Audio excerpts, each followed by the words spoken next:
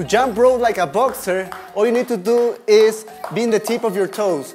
This is gonna work your timing, your rhythm, your coordination, even your muscle endurance. That's why you've seen boxers always do this.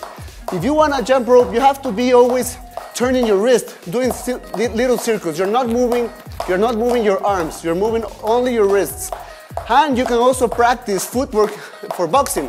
You can be moving in and out as a southpaw. You can switch, be orthodox, or you can be just shuffling. Shuffling, going in and out. Even moving to the side if you have more space.